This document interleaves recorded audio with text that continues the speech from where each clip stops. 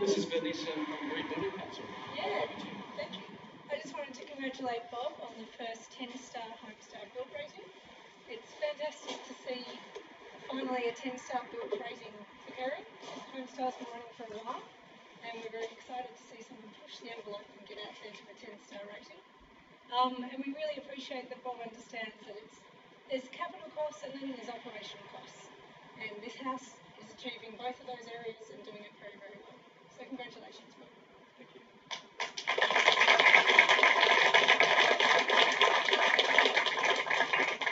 It was only last week that a friend of Bob's, who's a mutual friend with me, contacted me through my Facebook page and said, I know it's terribly short notice, but do you think you could come and officially launch New Zealand's first 10-star home?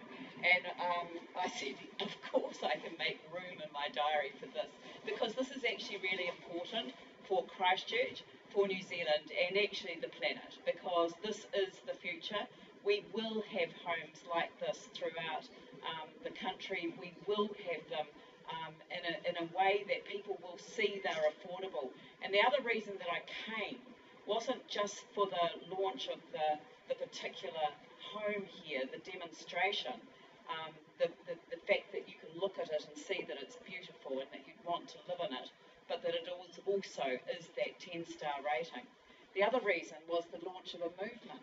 And I think that movement speaks so importantly to the values of our city and what we have the capacity to do when we're rebuilding so many homes.